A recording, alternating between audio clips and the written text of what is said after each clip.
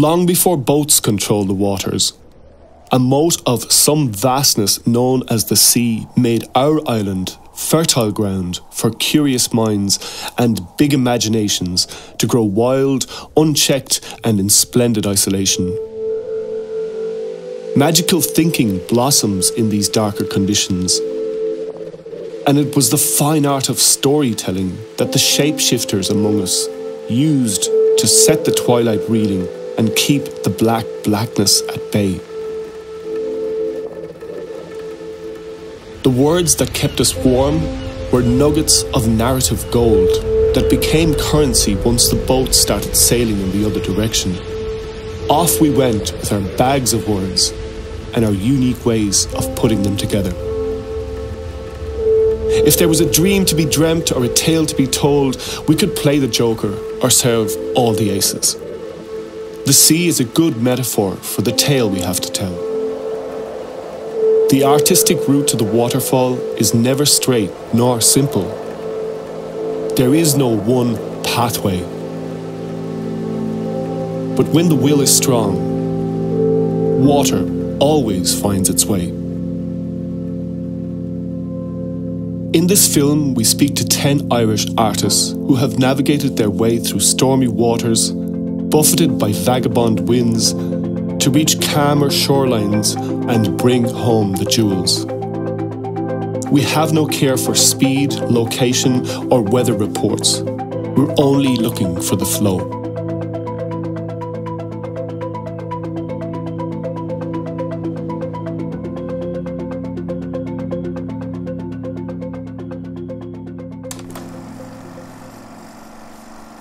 No one else was in the office from Dublin, and there was a new punk rock show called The Lock-Up.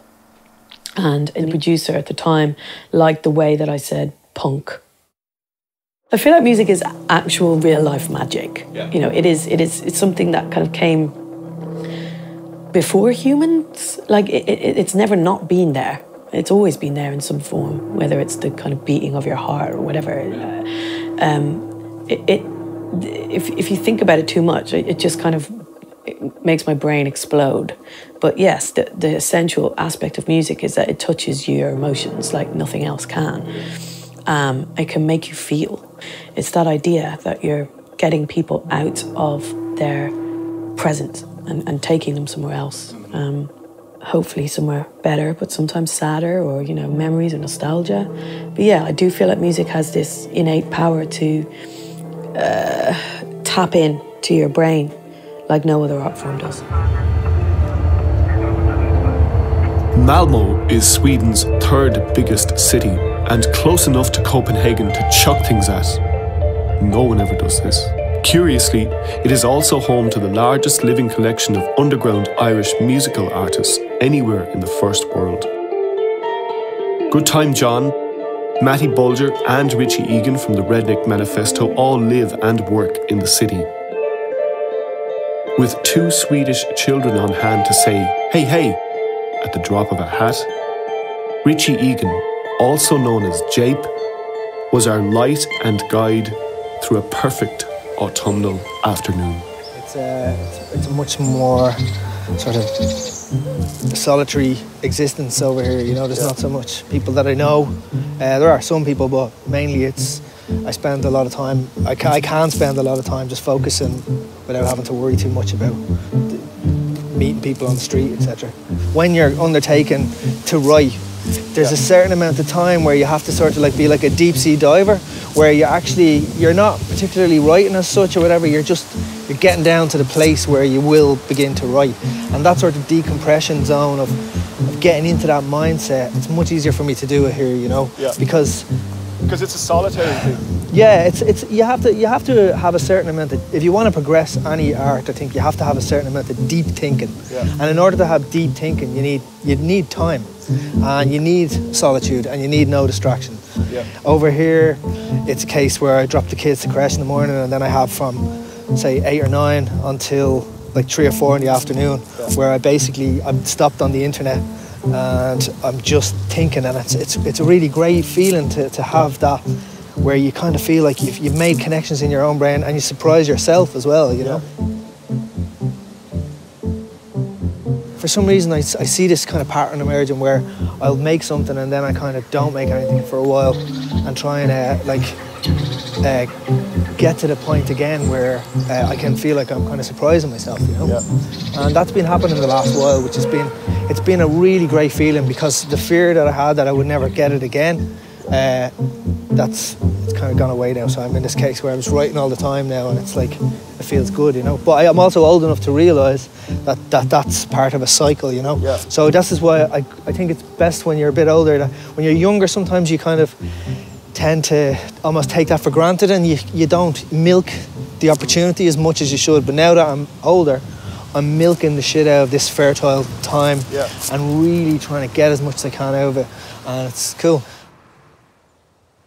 For me as an artist, I find these particular threads that I find interesting, right? And I'm like, oh cool, now I can say this because it sounds interesting to me, right? Yeah. And then it becomes harder as you get older to find those things to say. But now, like you say, I'm looking back at the naivety of some of the stuff I was doing when I was just starting out, and realising that that's actually the source of the good stuff, you know? And that I think you run from naivety when you're an artist, but you always come back around to it again.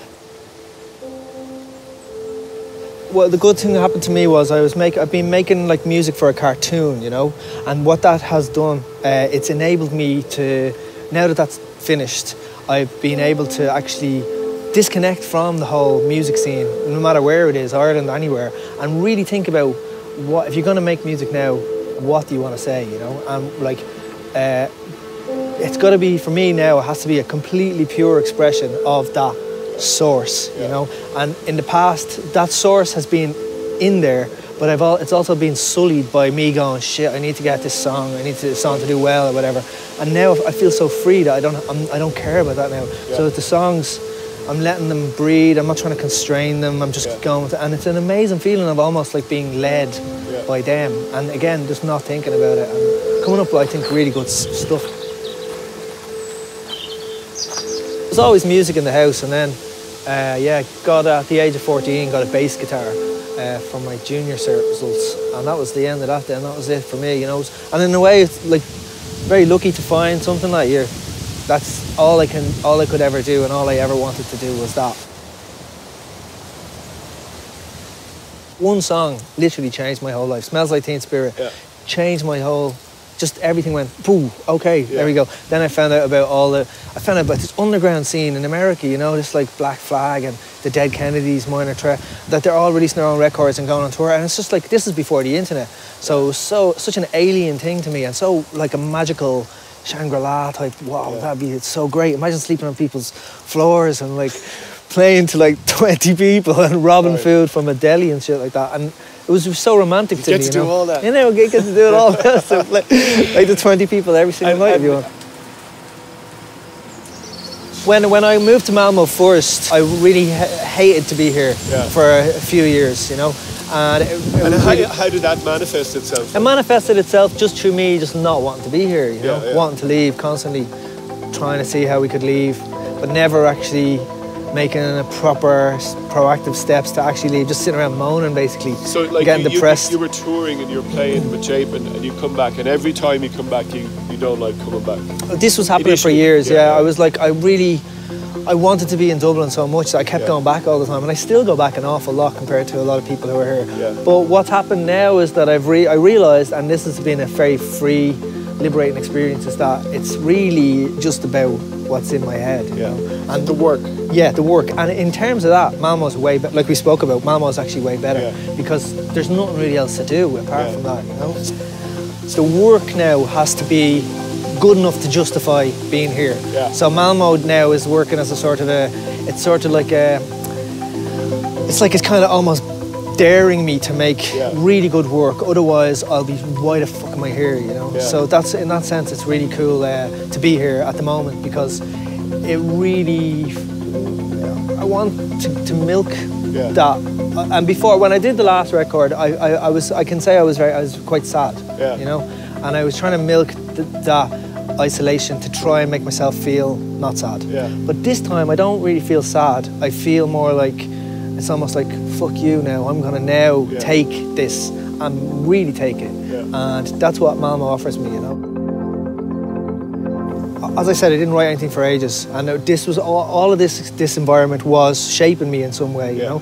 But now in the last while, it's just been like a switch has gone in my head where I'm just tapped into that now. So now I don't need any of this. I just need to be there with my stuff. And I'm finding it so easy now. You know, it's almost like it's so.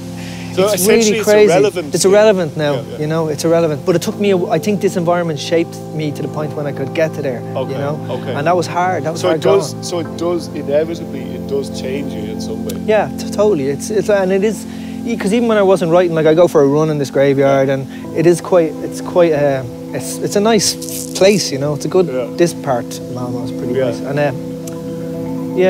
I think for me, it's at the moment I could be anywhere. I don't mind anymore, you know. Yeah. And make it really, it's coming really good, you know, at the moment. Yeah. So there's a gate here. The metabolism of Swedish life is slower than the Irish metabolism. Really? In terms of like, it seems to me like everything over here is sort of like slow, you know? Nothing is rushed. Whereas when I go to Dublin, everything is like 100 miles an hour, you know? And I've come to appreciate that slowness, you know, where I fought against it for a while, you know? And now I kind of dig it in some ways, you know? So becoming a dry shite. I think when I moved to Malmo first, like 100% of me was still in Dublin. And over the years, the percentage is getting smaller. And now there's a part of me, there is a percentage of me now, which is a Malmo man, you know? It's a small percentage, but there is that percentage, and I'm starting to embrace that a bit. This little piece. So this the lace, the shoelace, Swedish leg. Yeah. Irish hat. No. I'm starting to embrace that, you know? When the creative process is a solitary pursuit, the freedom to move on the part of the creator can be both a blessing and a curse. We left Richie behind in Malmo feeling like he'd got the balance right in this delicate world of weights and measures, but unintentionally so. Malmo seemed like a happy accident as opposed to the pinnacle of a plan or a permanent pitching post. No shortage of space, plenty room to breathe, and an extremely high tolerance of inappropriate sandal wearing. The intense urban sprawl of London was another story completely. If ever there was a man to find the words to tell the tale, it was Enda Walsh. He fits right in like a native plant. The conditions seem right. He's fully transformed, yet completely unchanged. He keeps his fingers tightly on the driving wheel as other cars pass, but knows exactly where to find the Kerry man of a Thursday. If his greeting was a song, it'd be "What a Wonderful World." And we were privileged to hum along while he played it over and over to our great delight. I used to have a paper round on when I was like about 10 or 11, and there was a woman up our road, I better not say her name, a Kerry woman actually, and oh, that's surprising. and I was on the Friday, I collected the money on the Friday, and it was one of my first sort of Fridays anyway, and she turned around to me and she said, where do you live? And I said, I just live down the road, I only live down in Foxfield Grove. And she goes, who's your mother? And I said, her name is Maeve, Maeve what? And she said, I don't know her at all, I don't know her at all. I said, who's your father? And I said, his name is Sean, and he's and what does he do? And he said, well, he's got a shop. He's got a shop in Northside Shopping Centre. And she goes, right, I have you. And I thought sort of like, and that is sort of like, I mean, people do want to know your story in Ireland. So there's a lot of that, like who are you, and like what are you at, and all that type of thing. And there's a lot of like, you know, but I always go back to that. The Shannon Keith sort of thing of like a person standing up like in a hedge and sort of and going and have to sort of proclaim. There's a lot of proclamation about, you know, who we are and what we are as sort of like as people, and are we all together, and who are you, and do you know what I mean? So and you begin to sort of tell a story, and what you bring as well. You know, yes, exactly. Catty came down with this. Yes, exactly, kind of exactly. Like, what are you at? Yeah. You know, like. What have you got to say to yourself? You know, I think it's that. You know, like, you know, make sure that you exist. You know, and I think that's in the sort of DNA of every Irish person. But that is the starting point to almost every fucking dramatic sort of moment on stage. Make sure you actually do something. Who are you? What are you at? You know, like, and keep on going. You know, and all that type of thing. And add in, okay, can I add in another little bit? Okay, so in Kerry, right, the general, like in deep Kerry, the general way to greet somebody is by taking the piss out of them. You know what I mean? Making a joke of them, like, oh, here's the man with the big car, and like, you know, no, you weren't so big last night. Now when I saw you down, you know, that kind of thing. Yes, You got to get in. That's how you like. So you're immediately starting off with a story. You immediately you put them into scene one, and you go like, off you go. You know. Exactly. So they are really, you know, from a, you know, not just, you know, it's the job of the sort of like the dramatist to jump in and examine those sort of, you know, impulses and those sort of starting points and all that type of thing, and then just expand them. And then, you know, what's it like for a character who doesn't know who the hell they are and who's been asked and is trying to sort of, you know, battle with, you know, what they're at or where they're sort of, and what does the world look like, you know, to them. You know, the amount of sort of pressure on them and all that type of thing. And then it sort of folds into the fantastic, because I think a lot of, you know, Irish stuff and Irish rural Ireland and all that type of thing is quite, sort of can be quite, you know, hallucinogenic and strange and odd and, you know, hilarious and terrifying and all that. The job of the playwright or whatever, he sort of is to try and get under the, you know, it's trying to dive into the silences and try and figure out what's under the, you know, what's in the piece, and then find a way of artistically showing it so that it isn't just some sort of simple sort of narrative, but like, you know, what's screaming in the sort of like silences and, you know, like underneath the nails of a sort of piece and all that type of thing. But as a boy, like, I mean, I definitely, I mean, I suppose I've spent a long time being very sort of sensitive to atmosphere. And trying to figure out what the story is when, you know, when nothing particularly is sort of happening, but something might happen. Or something happened yesterday, but it's still in the room. That's why I'm sort of obsessed with sort of stepping into people's houses and trying to figure out when the people aren't there. It's like I'm a burglar, but when you step into someone's sort of house and you get a sense of actually, you know, there's a lot of ghosts and a lot of sort of stories and a lot of still atmosphere there. So a lot of the job is trying to sort of take that atmosphere and then try and find some narrative around it or some collection of scenes around it, so you feel as if you're telling that story. For me, all drama is it seems to be about identity, and it seems to be about a character trying to figure out actually where they are and you know, what the environment is for them and all that type of thing. And I think as Irish people, that's our sort of default thing. You know, we've investigated our identity for like, because of, you know, where we've come from and, you know, our history. And still even now, and that's the great sort of creative sort of impulse. It's like, I think why Ireland and places like Iceland, you know, these islands need to sort of stand up and figure it out and shout it out and find different ways of sort of asking probably the same question, you know. So I've always felt as if I've just been writing the same piece for, you know, 20 years now, you know, of characters who are inarticulate, who are outsiders, who are broken, who are sort of, you know,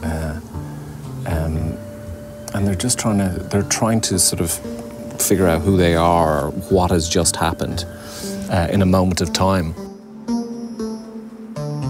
I think those stories and that sort of expression has always been there, but these days, I mean, in the last sort of, you know, 15 odd years, there's a lot of people, you know, just because of the way the world is going, there's a lot of people making work, making sort of expressing themselves, being able to express themselves in art and photography and sort of, you know, in writing and whatever, in film and all that type of thing. It's easier to do that. So actually, there is a huge amount of work now. I mean, those stories have always been there, and you can draw a line back, you know, centuries to the same type of sort of stories. there does feel like there are a lot of people doing things, making stuff, and being able to do it, and the fact that they want to do it. That we live in a country whereby I'm not going to sort of shit on any other country, but there might be a couple of other sort of European sort of countries who don't feel that need to actually make stuff. Yeah. I mean, people are shocked when they come to Ireland. They go, "Fuck, there's so much fucking music, and you create all these fucking writers and and and all of this stuff." It's. You could say, well, it's largely sort of a rural place, and I think sort of rural people are really fucking interesting. Oh yeah. And and they're, parish-based communities, and they're real, individualistic, and they live in a very sort of small environment themselves. Do you know what I mean? So there's an energy and sort of an eccentricity sometimes to those characters that's really hilarious and just like wild and all that. But I've always thought, like, culturally, like, how British people look at Irish work from a sort of theatre point of view or whatever, how they sort of see it. I think they do look at a lot of our work with either, that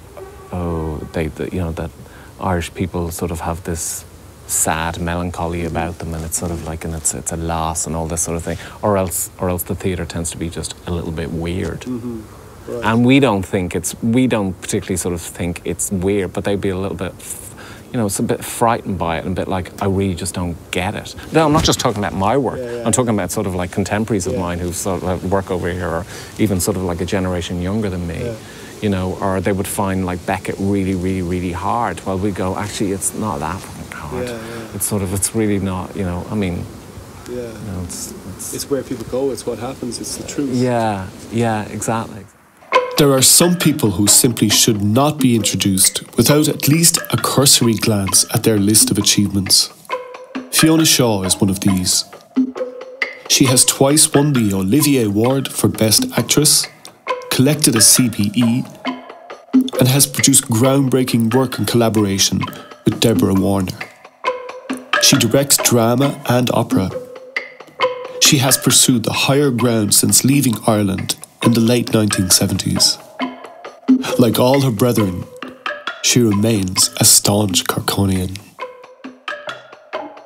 You don't know what career you're going to have. You think one thing and then it becomes something else. It's all a journey. So I don't know. I just knew that I should be trained. Actually, I don't think I saw beyond that.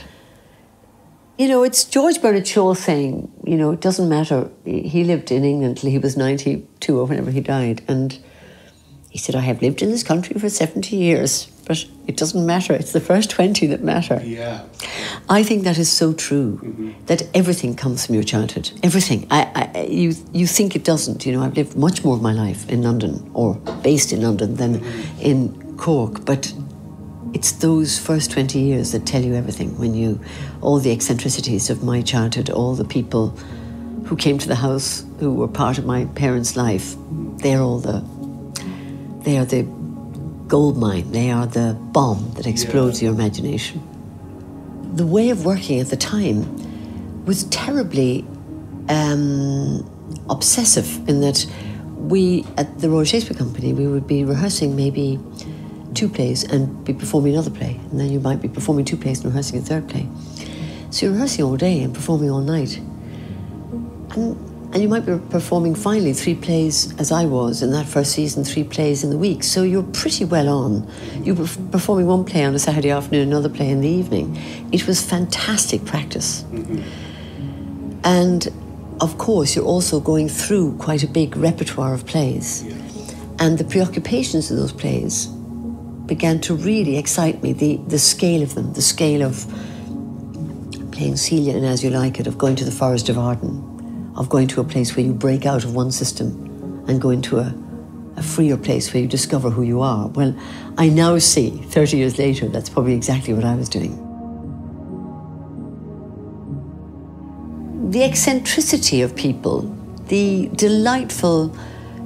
I think it's also very good about being brought up somewhere slightly small, because you meet everyone when the smaller the world. I meet nobody in London because I'm either at home or I'm at work, but when you're in a small town, you meet absolutely everybody. You bump into everybody, and my father was an eye surgeon and he knew everybody. My mother was very social and she knew absolutely everybody. So, you couldn't go down the street without bumping into so-and-so, and of course then you get the whole story, so-and-so, of course that person was married to so-and-so, of course that. So there was always a story attached to everybody. So I think a lot of English people didn't have that. It's not just that I was an outsider, but that the richness of being brought up in Ireland. Sure. And Cork in particular. And Cork in particular. No, maybe Dublin's just as big. I mean, Kerry, I'm sure the same.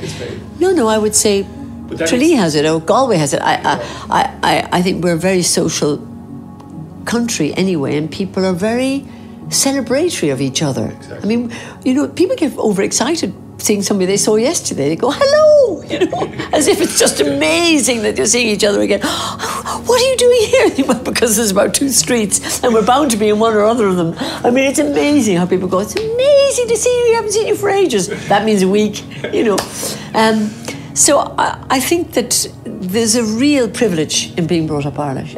I do feel that.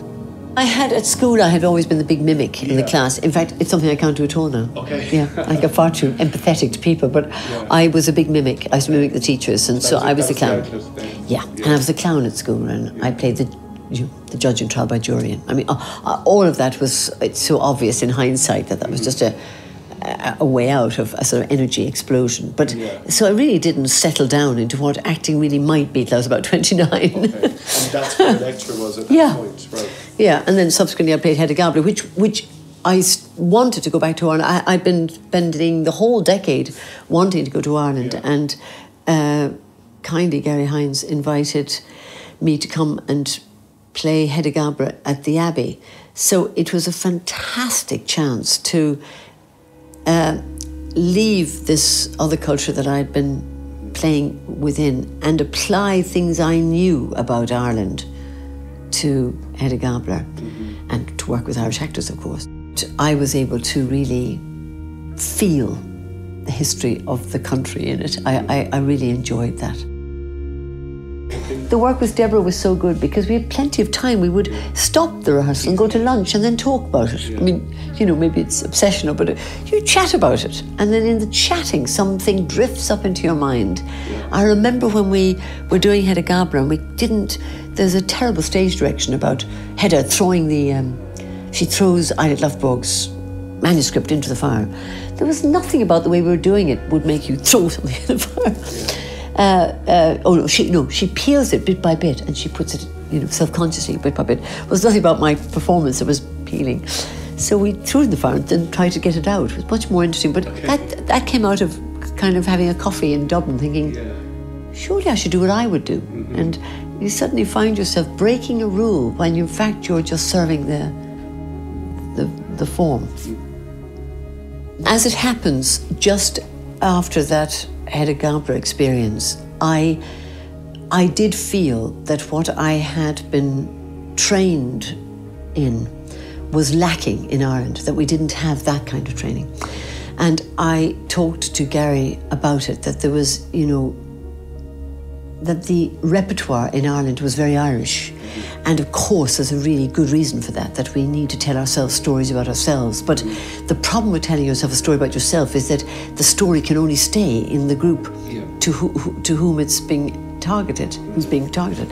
So we were never really applying ourselves to the wider issues of what it was like to be a Russian, or what it was like to be Hamlet, or we were... So I had performed Electra with the wonderful John Lynch, and so I was asked to direct a Hamlet as a project. We called it the Hamlet Project, so it wasn't, going to be tied up into some production. We had a very small budget, and we were to take it to small places around Ireland. And that was, a directorial debut, really, but it was really not even a debut, it was a collaboration, or that's what I felt it was. And we changed the design in every place we went to. We responded to this building we were put in, which actually was fantastic for me, because after we did that show, I subsequently went to Germany and I learned T.S. Eliot's The Wasteland. And I sort of shared with Deborah Warner this excitement of using spaces that were not theatrical. And we then performed The Wasteland in spaces that were not theatrical. And that went around the world. And each city, the poems seem to take on the feeling of the city. I mean, I'm not making that up. Somehow, when I was in New York and you're talking about the Thames flowing, you could see the Hudson. I mean, it's a very, very visual kind of movie of a poem. And that was a revelation for me. So that happened. Around that time, I then did Richard II in London. And I wish I had taken that to Dublin. I mean, I wish we had been able to. Any act of creation is about going wrong a lot. And in fact, you were asking about directing. I think one of the most difficult things about directing is getting the group of people who are making the piece together to be together. And something about the speed of life now, due to the iPhone, due to us thinking we can do more than we can, means that you never spend a session wasting time, when in fact it's very important to waste time. What's become, I've noticed in the last 4 years, really difficult is that in every session you're only meeting 4 times more before you have to hand in the final design. And it's not really how creation is time. The nature of the pathway changes with other newer forms. With music, playwriting and acting, we have dined at the top table for some time now. But other art forms like filmmaking, design and visual art, we're late starters. Filmmakers with the far-seeing eye of Aoife McArdle are making up for lost time on our behalf. In essence, it's not just about visuals that we wanted to talk to her about, but something more like a vision that she has fashioned all of her own.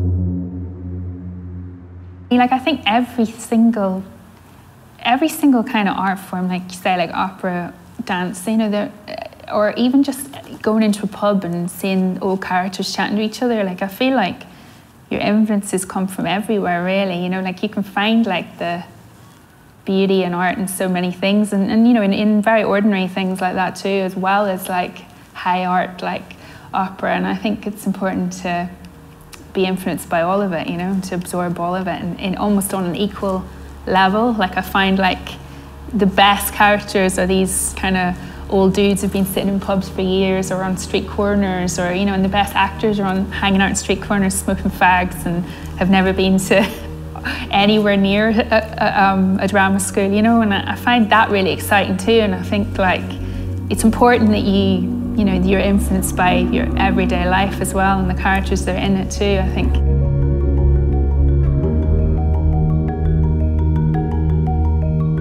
I find myself gravitating towards any stories that are about outsiders or about, you know, people who want to escape, or you know, sort of quite existential stories where it's this person sort of versus the universe.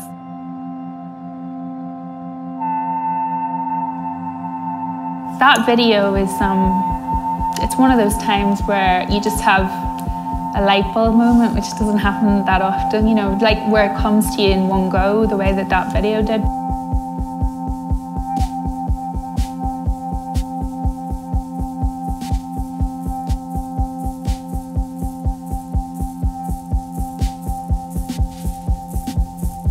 And I think it was because I loved the music so much. I sort of like find the track so visually inspiring that when I was listening to it, I saw, you know, the film in my head as soon as I heard it. And, you know, that's always something that you want to happen. It doesn't always happen instantly like that. And it depends on how into the music you are, I think. And I just find it such a, you know, such a beautifully hypnotic and, but also quite emotive track, that the story of like a kid trying to escape in the only way they knew how to was, you know, came into my mind. And then just the rhythm of the music and the, you know, the mesmerising quality of it. I kept thinking of the skateboarding and how the rhythm of that, you know, if it was elegant enough and beautiful enough to watch, would match, you know, the music perfectly. And essentially I wanted it to be all about the journey rather than the destination. So it was sort of like quite an existential idea, which I felt the track was already. So it sort of was like, you know, it just sort of was a marriage of, when you hear the music, it's your sound. You know, for me the music is the soundtrack. What is the film that will go with that soundtrack? And then, you know, that was one of my favourite things I've had the opportunity to work on.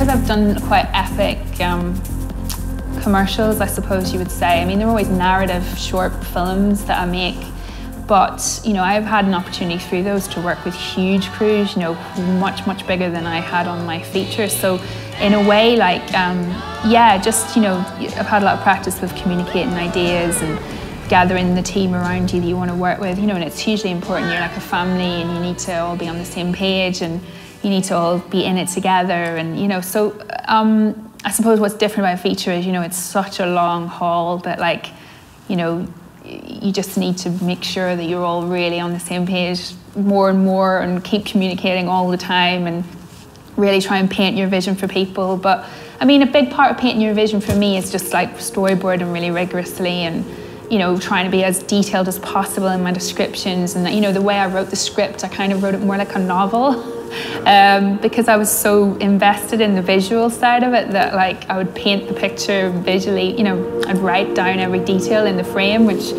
is probably not the most conventional way to write a script, but I think if you're a writer-director, you can't help doing that possibly, because you're trying to paint the image for everyone. But the beauty of that is that then when you're with your crew, you know, they have a very detailed description of what you want from the outside, which I think helps everyone, you know, because the key to making films work is just, you know, having the highest level of communication you can amongst you all, and so you can all operate as a team and taking your interests and skills to those things. But I think as well, it's just like, if you really genuinely are curious about human beings and, you know, I think finding ordinary people extremely interesting is really important, you know, because that means that's going to drive your storytelling always.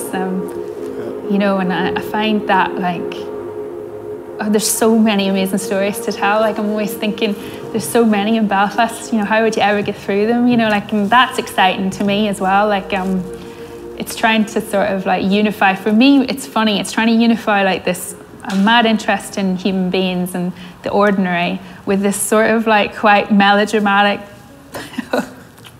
vision of the world that sort of comes out visually. It's sort of like, it's interesting. It's sort of like, I'm trying to, like, work out ways to unify those things. I mean, yeah, it's interesting.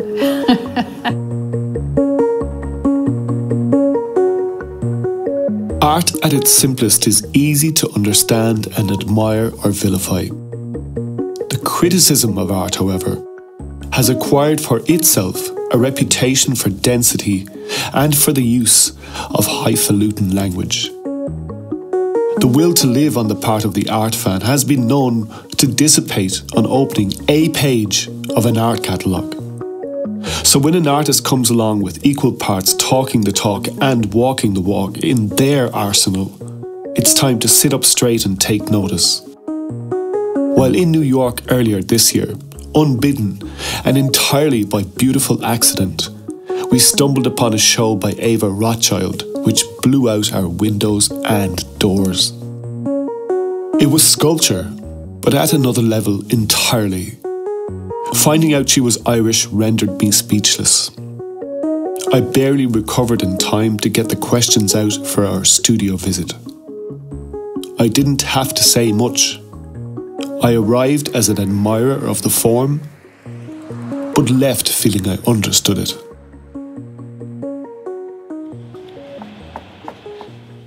The thing about being a sculptor, which I definitely would say now that I'm a sculptor, and kind of I feel quite passionate about that and quite kind of almost sort of political about it. I think that took a really long time to come for me, because I think I felt such a kind of like, and I still feel it, I just actually do it now though, an anxiety about making, and a sense that, like, you know, how would you do that? Like, how could that be there, you know?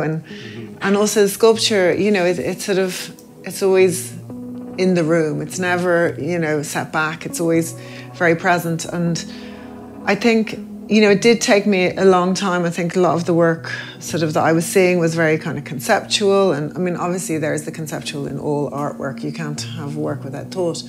But like, I think to sort of commit to the sort of sculptural practice, that actually really came quite sort of late. It sort of, you know, it felt quite tentative. And then suddenly it became everything.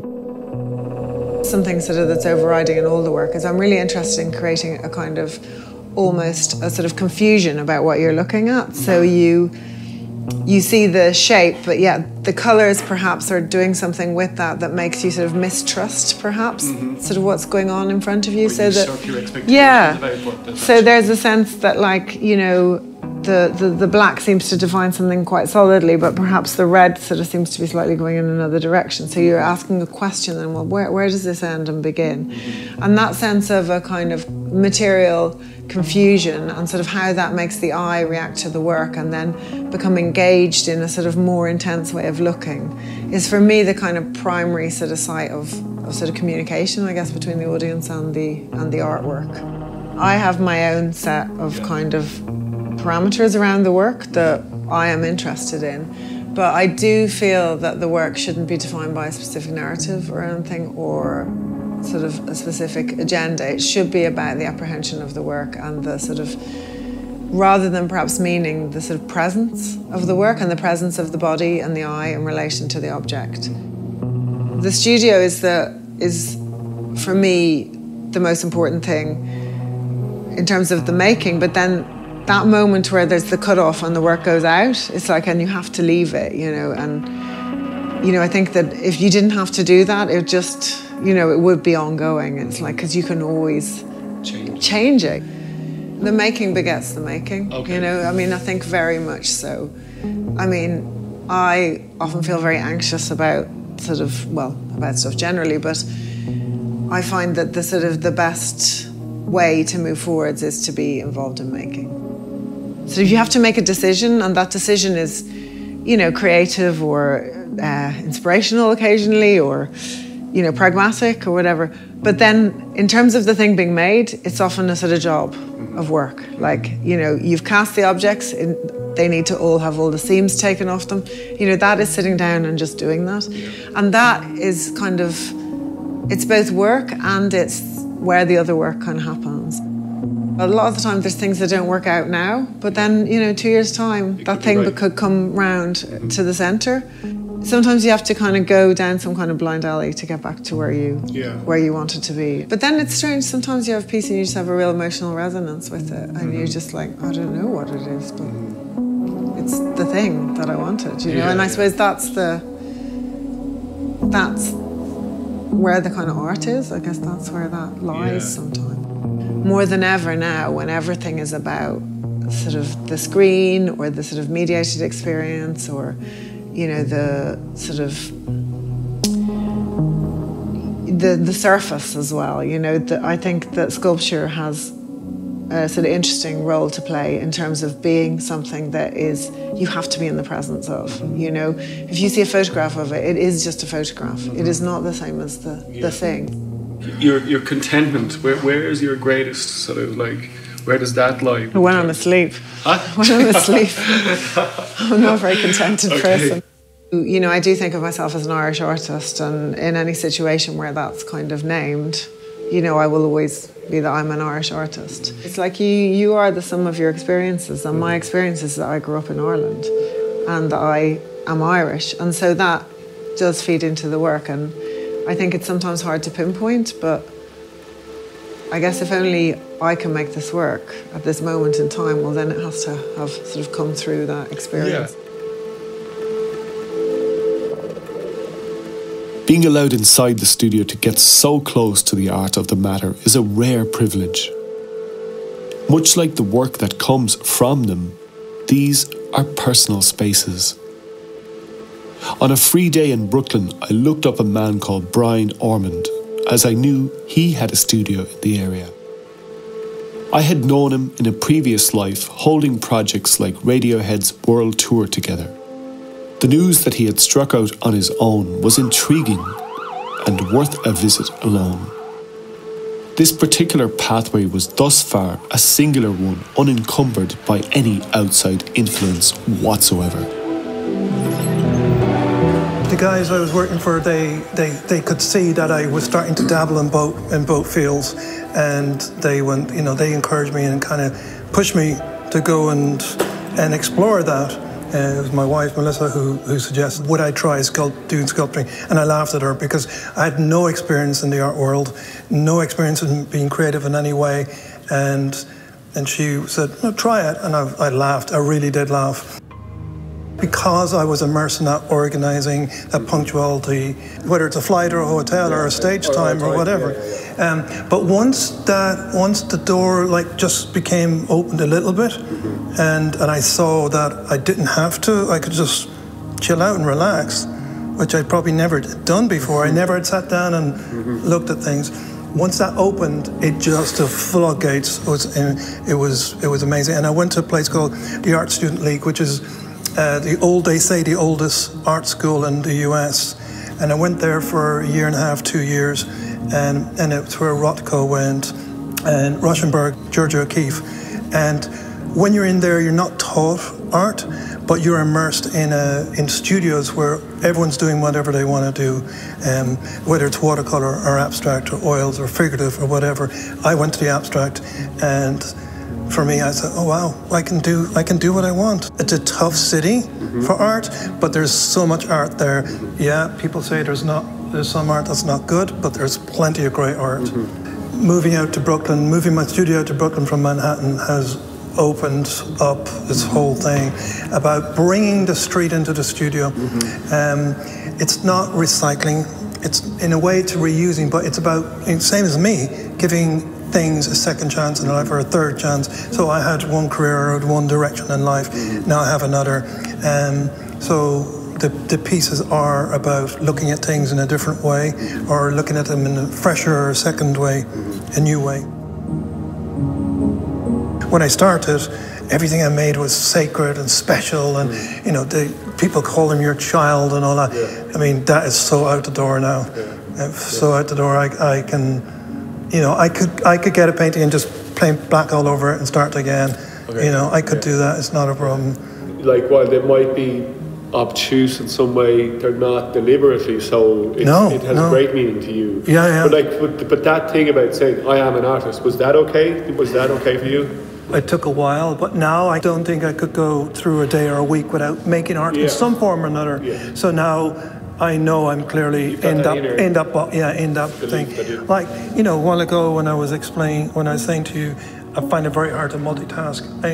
That was never a problem before. I thought 5 or 10 things at a time and do them all pretty well. Certainly do 2 of them well. Now I can only do one, I really only can do one thing. And I find myself saying it, I can't multitask. And it's something I've become a little bit proud of as well. I don't use it as an excuse. Just let me do this, and then I'll do that. And it's like the art, I like to work on one piece. It doesn't have to be finished, but I'll leave that and then go and do something else and then come back to it. And I also love that. That's a different thing, coming back and looking at a different light, a different mood, a different day, a different atmosphere. I've done something else before. And now this baby is going to be for what I think is going to be for the rest of it. I do have goals. I do have a place I want to get to and stuff. And once I keep them in check, and it's important for me to do that, then because they affect making the art, being creative. Once they're put in check, then I really don't mind how long it takes and where it goes and how I get there.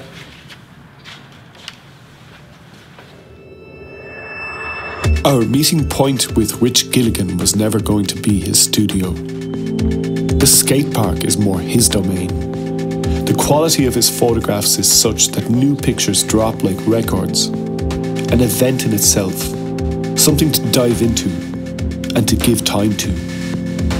The fact that he also wrote the book on how to keep it real was unknown to me. Humility he wore like a purple heart. I remember borrowing my dad's camera, this little point and shoot Olympus, when I was probably 12, 13.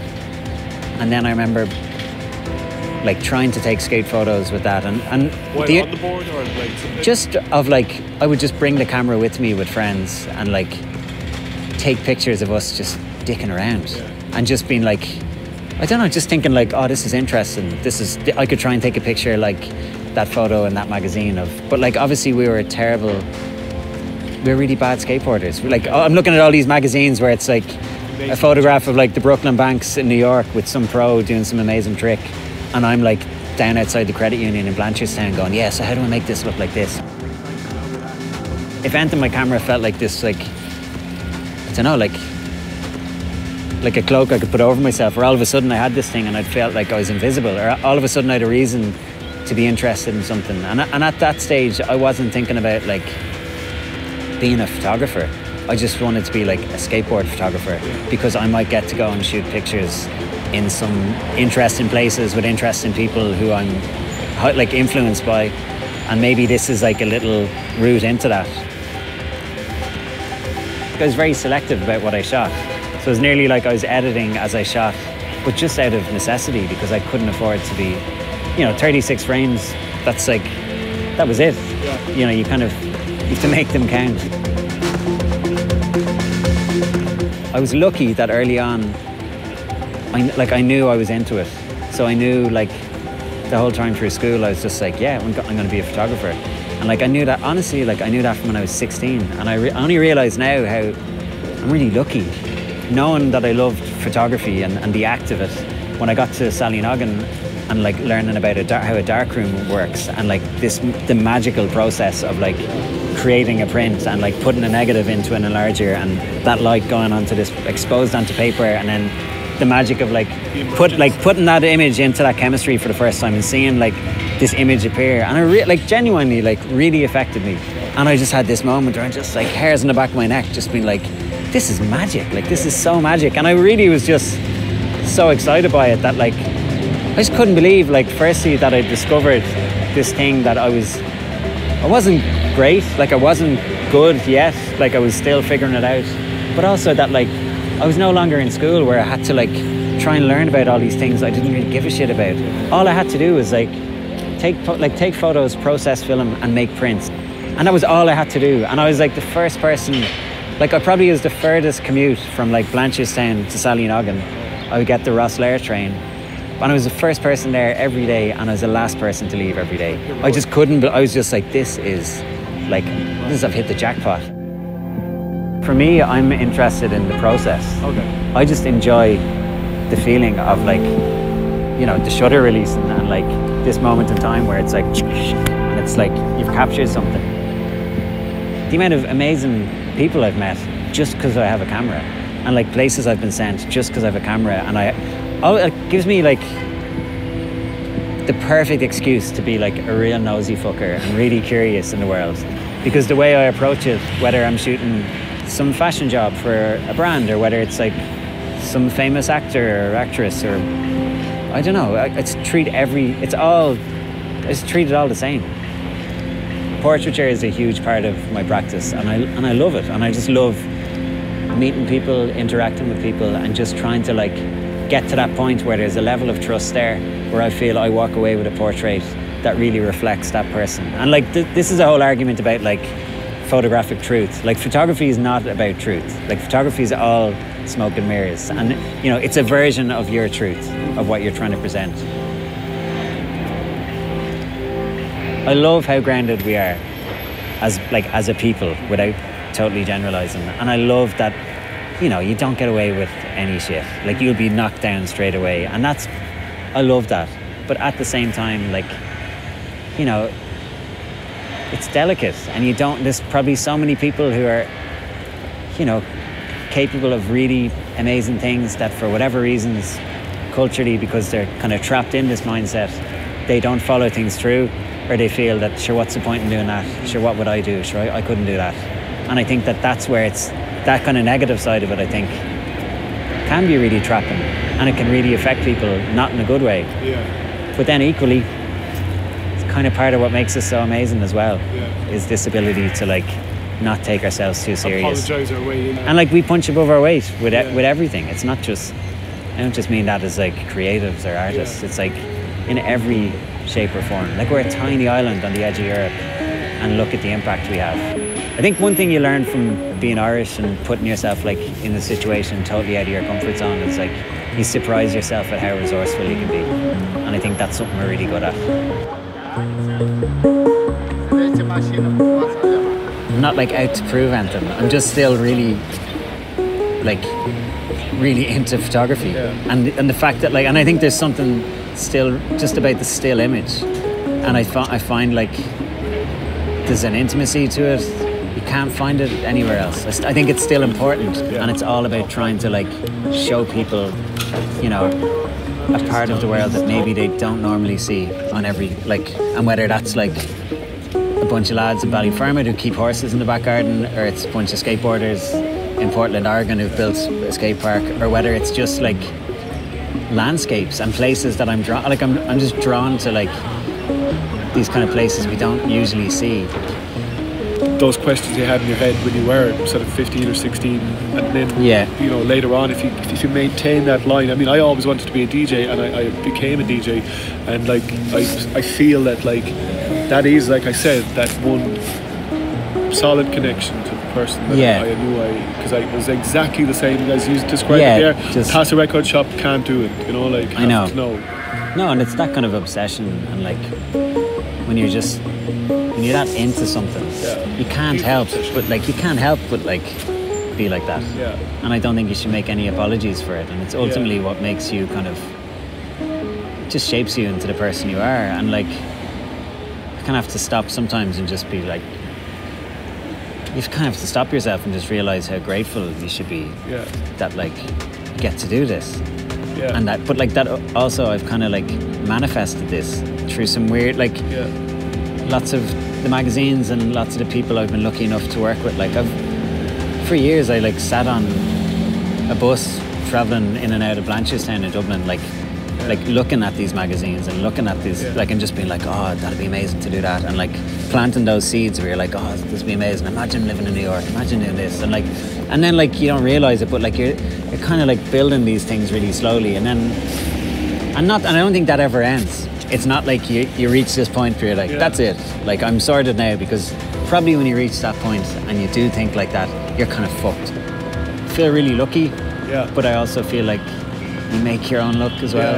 And I don't want to be trying to paint this picture that it's all just there are serious there's high highs and low lows. Failure is it's hugely important, and it's such a part of it. Big part of it, and you have to being able to let go of that ego and just be this may work, I hope it will work. And usually when you feel it in your gut and it's genuine, it kind of will work out. The universe is this weird way of helping you along the way, even though sometimes you feel you could do it a lot more. While it thrives as an unapologetic homage to commerce in a deeply unequal city, New York still gives ample room for those who like to dream big to set out their stall. It invites you to make it there, and then buys you a bus ticket to make it anywhere. So it does. Word on Broadway reached us that a first-generation Kerry man, whose debut dance steps had been traditional Irish ones, had become head of the Tisch School of Contemporary Dance at NYU. This was one pathway we simply had to take a closer look at. Our host was some guide. The story is that my Aunt Sally, who paid my mother's way over, in the late 1950s, was grocery shopping with my mom, and I was running up and down the aisles of the supermarket and I think responding to the music that was playing, and Aunt Sally said, you should put him in Irish step dancing classes, knock some of the taspy out of him. And there was a great lady named Josephine Moran, and she taught Irish step dancing at the local VFW, sort of Union Hall place. I think it was $1 a lesson, an hour on a Saturday morning. And I remember the first jig step I learned, and I was good at it and loved it and got a lot of attention, and I was hooked. So, the Irish-American step dancer story is mine, feshes and set pieces and ceilidhs and, dancing at weddings and St. Patrick's Day parties. This notion that the dance studio, the theater, is church, is temple, is mosque, is hallowed ground. Art makes sense out of a chaotic universe where bad things happen to good people, I think, in the same way religion does. Yeah. So I love this idea, to dance is to pray. Yeah, well, I got a lot of great positive attention, and when we danced at weddings or ceilidhs, we got paid, so that was good. My mom made me a kilt, right? My sister had a little sort of skating dress with Irish shamrocks or Celtic knotwork embroidered on it. And I love the theatricality of it. I love showing off. And then when I got to high school and I started to perform in the musicals, I was good at it. I was already a performer. And in fact, I had a great English teacher who directed the musicals in high school. And she said, I want you to choreograph the next show. I didn't even know what the word choreograph meant. But she said, you'll make up the dances. And I like being in charge. It was reels and jig steps. She didn't care. It didn't matter. And I liked it. So the seed was planted pretty early that I might be a choreographer. I knew I wanted to perform first. I was a real show-off, a big ham. But someday I was going to be the guy telling people what to do. Now I don't perform so much anymore. I'm 56. But when I was 6 or 7, that adrenaline rush, that like stage fright, that feeling of euphoria when you finish and you bow and people are clapping, it's incredible. There's nothing like it. I teach quite a bit. I run the dance department at New York University, and I say to my students, when is your life in flow? When is it working? For some people, it's when they're cooking or parenting or making love or I don't know, painting a picture. For me, it has always been when I'm moving to interesting or beautiful music. And for the first, 15 years of my dance life, that was to Irish music. And it's how I connect to joy.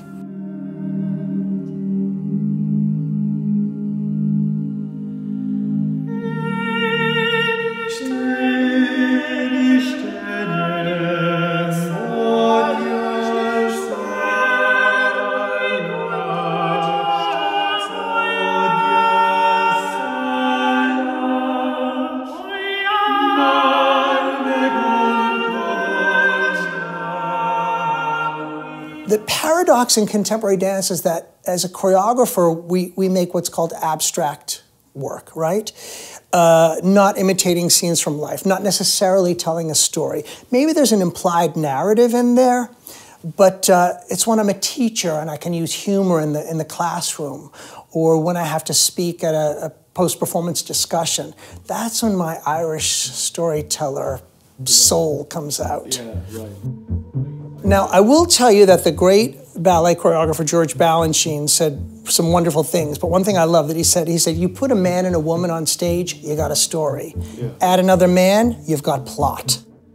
I think we Irish are kind of a social people.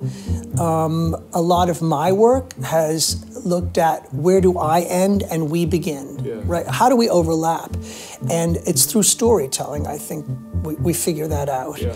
And I think, being the son of Irish immigrants, they had to bring their stories with them. There was always this idea of home. You say home. When I was a kid, my sisters and I worried that if our parents died, could we bury them in America, right? Do we have to bury you in Ireland?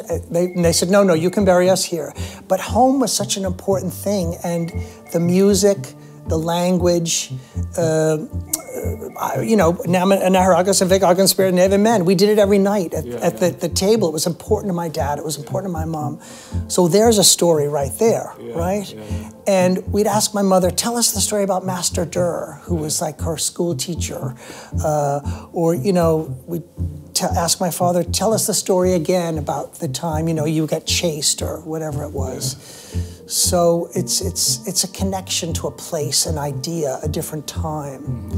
It's sad now because I would love to take my mother home to Ireland and she won't go because it's changed so much. It's not the Ireland she knows and remembers. Okay, right. I'm fortunate. I never say I'm going to work. I say I'm going to rehearsal, I'm going to teach a class, I'm going to see a performance. I don't go to work. I get to do what I love. And there's a lot of Walking Dead out here in New York City, going to their job and working, and I'm never going to be that guy. So I count my blessings every day and realize that I'm fortunate to get to do what I want and what I get to do, what I love. I have my dark nights of the soul, to be sure, but that's where the art comes from. That's this melancholy we talked about. That's where the poetics lie. So, the High Cross, the Holy Cross, Brian before the B+, the man we had come furthest to meet. When thinking up the idea of pathways, it was his story that set the template. Here was a man with high ideals and a heart of Limerick gold who didn't just get close to the fire of the LA music scene, he practically started it, stoked it and set it ablaze. His photographic thesis for Cal Arts became a definitive book about West Coast hip-hop. These days he is a fellow at San Diego University while continuing to curate, inculcate and activate a music scene which has provided him with a career that stretches the boundaries of the believable in all directions. The first 2 days of our encounter were cancelled as he had to join Damian Marley on a cruise around Jamaica with every living reggae great performing all night long. The department of Couldn't Care Less was closed for lunch. We made no complaints.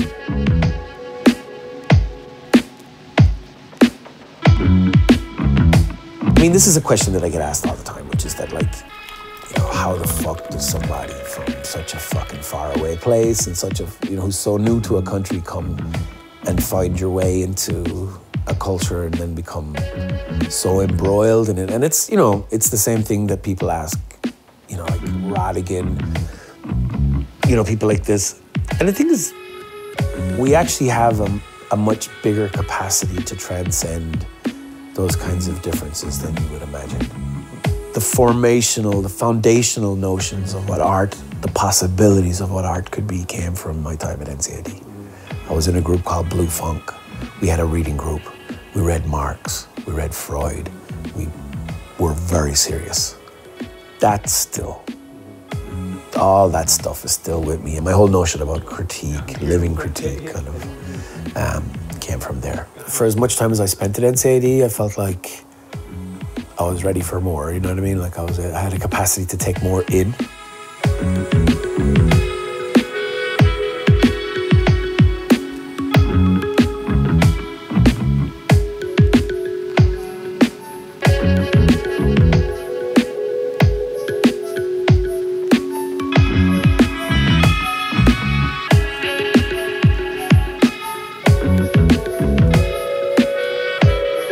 What I tell the kids now is, like, you know, find somebody that compels you, that moves you to your core, and then go see what they're doing. Go study under them, you know, not in a kind of old school apprentice way, but in a, you know, go attend their lectures and see how their life is and understand what they're doing and understand what brought them to be able to create the thing that moved you. Long story short, I go to Cal Arts, do the first year, spend the whole first year trying to make photographs in the San Fernando Valley around landscape. Actually, a series of photographs that I really like, and a series of photographs that I still show, and a series of photographs actually that, when it came to me getting the job in the UC system, for all the sort of hip-hop skeptics, which you can imagine there's plenty older than me that are like, they saw these photos and they were like, okay. And it actually ended up getting me the big scholarship at Cal Arts. I was like an advocate. Long before I was taking photographs, I was an advocate. I was like, yeah, do you know all this stuff you're talking about politics? Have you listened to NWA? I mean, you think John Coltrane is protest music? Have you listened to NWA, dude? Yeah, I was that guy. I got a lot of shit at Cal Arts for it. But I kind of didn't give a fuck. And very quickly I realized that the game for me was less about, you know, photographing the big stars, and was much more about finding people that were just as good that nobody was paying attention to. I don't know, like the thing with photography is that, like, in the end it's like a microsecond that stands for the entire exchange. The disappointing thing somehow often is that there could never be a microsecond that would stand for an entire exchange. But the kind of beautiful thing about it is that sometimes that happens, you know, that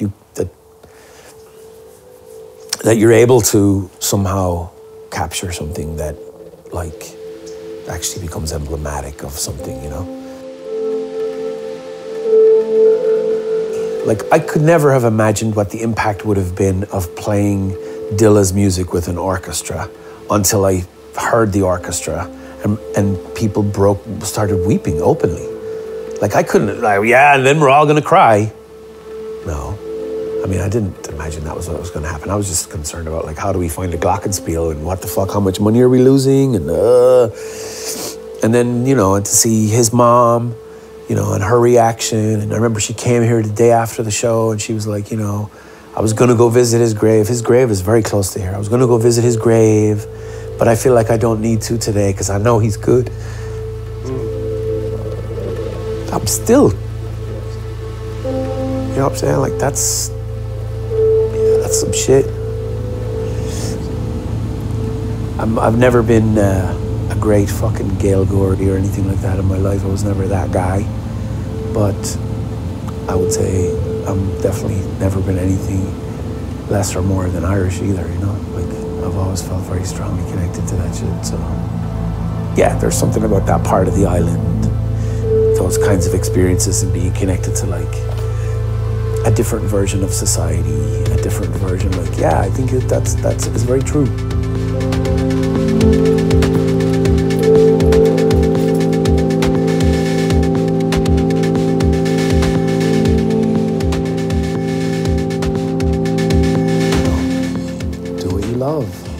Then it never feels like work. The money will come, you know, but if you really love something, you know, then you can be fucking really good, you know. The problem I think with people these days is that they get stimulated by a lot of things, but I don't know if they actually really have a deep, a graw, you know, like a proper, fucking man, I couldn't. Octavia Butler says, do it because you can't imagine yourself not doing it. You know what I mean? Like, it's so, I have to go after those records. I'm not sure what sense that makes right now, but I need to find them. You know, I'm not sure what sense it makes for me to be photographing these dudes, but I gotta do it. And then eventually, all the bits open up and, you know, like you realize, oh wow, this actually is a path. Judging from the people we've met, I think it's fair to say that art isn't all of us. It's how you work on those ideas and then put them into action. That's the tricky bit. Taste is another wayward pathway we could easily get a team of cartographers to attempt to map, but it's nigh on impossible. Triggers in our early life would seem to be the most traceable thread to what we like. I discovered my love of art in December 1974 when the Christmas tree was moved to the hallway, thereby rendering every dark and ominous shadow a technicolor dream.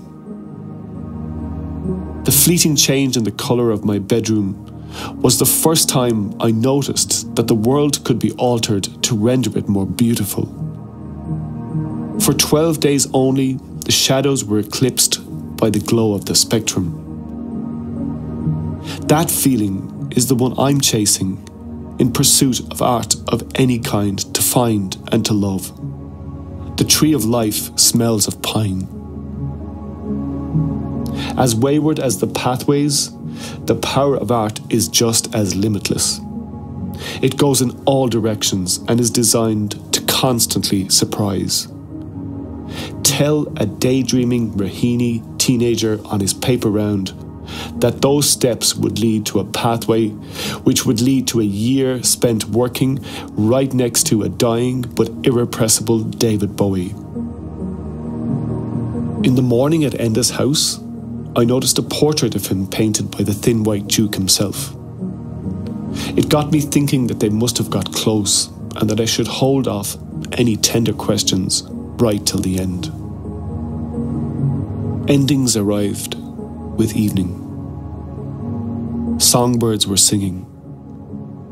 The post-Ophelia sky turned pink, and the clock struck Ziggy.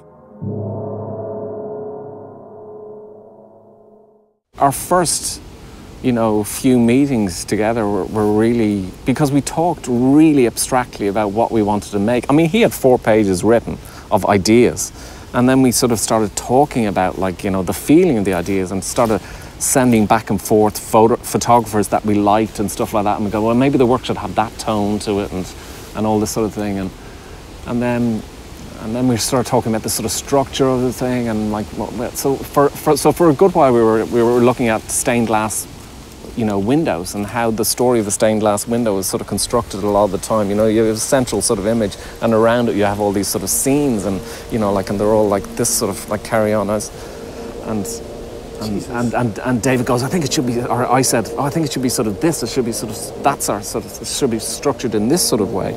And he understood what I meant, but then he sent back, no, it should be structured in this way. And he sent me back a stained glass window that was completely shattered, like completely shattered. And he was going, it should be that sort of broken and fucking, you know, like, you know, this sort of like carry on. And like, and anyone else in the room, and there were a couple of people in the room, just thought we were maybe idiots or gibbering idiots, you know, and all that sort of carry on. But we had a sort of sense that we didn't want to make a literal piece of work. We wanted to make a fever dream, you know, like, and we wanted to make it quite fucked and, you know, like, and all the rest. And we felt very, you know, very, of course, very free. We were just going, well, that's just the way. And he goes, well, should we do that? And I was going, yeah, we do whatever the fuck we want to do. And so it was a wonderful sort of like, you know, funny collaboration to do. You know, like, it was a fun time, I think, for both of us. And it just so happened that we ended up writing a piece. Well, it's just so happened, but like, we ended up writing a piece about dying, you know, and about a man who, I guess, can't die, and then this sort of Thomas Newton character from The Man Who Fell to Earth, you know, like this sort of like alien type, but who I think really actually is ready to die. So there was that thing of like, we used to talk a lot about, you know, well, what the effects of morphine, you know, has on a person's head. Can we construct something based upon that, you know, like, and how would a person sort of form a play or see the world if, you know, they have so much sort of morphine in them and all that type of thing? How would they? And that's what we ended up with, this sort of trippy, weird thing, you know, like, you know, which, you know, for all its flaws, was completely what we wanted to make. Yeah. And how close was that to his demise? Well, it was at the time, so we were writing about that. So, like, we were writing about that, and, like, you know, he was, you know, as everyone said, that last year, he was just so energized. So he had a lot of, so he wrote 4 new tracks for the piece, and but he had more.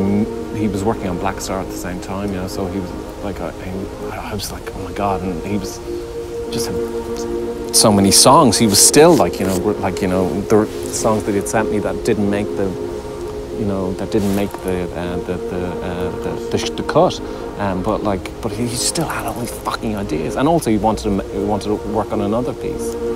So it's, you know, I think when you know that, when you're ill and when you're sort of sick, and you know, some people do have that sort of burst of creativity of just going. And he's a guy who, like, you know, just had so many fucking tunes in him. But like, where does the, can I ask, where does the 16-year-old Enda Walsh, how does he cope with? Oh, that being with Bowie, Bowie. You know, yeah. Well, you know, like, I mean, after it, I mean, is it like sitting on a desk like this? Yes, it is, right? It is. It's the same. Because people are exactly the same. Yeah. They are. You know, you forget really, really quickly is that, you know, that everyone is, you know, trying to make it up as they go along. Yeah. It's like, it's literally, it's all of that. It's, you know, but you meet people with this sort of similar energy, and you think, actually, yeah, we're going to do something together, but you completely forget about, well, I did completely forget about, of course, the body of work that, you know, like someone like him has made, and like, I forgot that like immediately, until, you know, like we were walking around MoMA together, and then it was like, oh God, yeah, I'm walking with Dave, because people are looking at him and like, and, you know, nearly having a heart attack. But he just, you know, he didn't care about any of that sort of thing. Of course, you know, he must have had an ego, you know, but he certainly didn't show it, and it was just all about making the work. I mean, Jesus, he sounds like a beautiful man. I mean, it was his ability to keep the ego out of it. Obviously, he's so keen to get to the heart of where you are. Yeah. And for that to merge into something that new or powerful or whatever extra to what he's done. Yeah. Like, isn't that have you, I mean, have you kind of grasped how inspiring that was? It is. No, I did, and you know, like, I mean, like, I'm learning how to sort of, like, you know, well, what it does, it's sort of like you know that of course you don't have the answers, and you're just trying to make something, and you're lucky enough to be sort of in a position to be allowed to make it, and you've got enough people around you who want to actually sort of like who want to fucking do that journey with you, and that's like really, really, really massively inspiring. And to do the work that he's done and realise that actually he's got to the end of his life and he's collaborated with so many fucking people, so many like great musicians and sort of artists and photographers and filmmakers and all the rest. And I really think that was just his bag. He just wanted to be sort of like, you know, doing stuff like that. I mean, what it says to me, and I'm the most fearful, afraid, like scaredy cat in the whole world, but like it says like, be not afraid. Yeah. There's nothing to fear. Yeah. And I mean, exactly, and sort of like, I mean, the excitement and also the humility of just going, you know, like, actually you're part of the team. I mean, like, you know, the last time I saw him was like, you know, like when like we opened in New York and and all this sort of thing, and he went around to everyone in the theatre and thanked them, fucking staff and all fucking ushers and all that sort of thing, and he sat down and he goes, did I thank everyone? And I went, yeah, you know, I did. And he said, okay. And he's really in pain, and I sort of like, I thought, yeah, you're dying, you know, like, you know, but like, he wouldn't, you know, it's sort of that, look, everyone okay? Is everyone all right? Do you know what I mean? So, very special. I mean, yeah, very special, Jesus, because I mean, even in the most perfect health and the most perfect, like the person who's the most buzzed up and the happiest in the world, they might not want to go around and thank people. No. They wouldn't be arsed. Couldn't be arsed. But yet there's this person who is, as you say, suffering and then is in pain and yet is striving to communicate. I think it's gratitude. sort of like, I mean, I imagine like it's sort of, there's something about like, you know, you don't make work by yourself, you know, like it's sort of, you need people around you, and it's sort of like it gives you energy, it gives you a reason to sort of live. Do you know what I mean? It's sort of, you get to know them, and they become your sort of friends and sort of like colleagues and then friends, and you create like a body of work, you know, like, and all that sort of thing. And it really is, I mean, that is, you cannot take that shit for granted. You know, it's sort of like, it's very easy to, but like, you just can't, because that's, you know, it's important.